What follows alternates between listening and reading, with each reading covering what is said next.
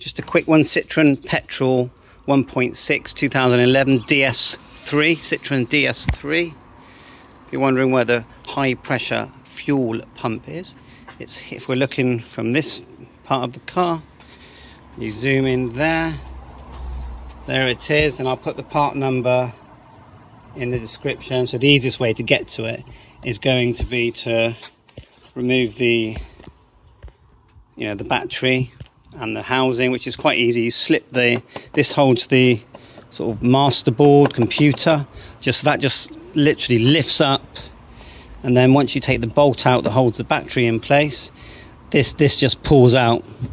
It just pulls out. Of course, you've got to even this just lifts up out the way. See if I can do it now.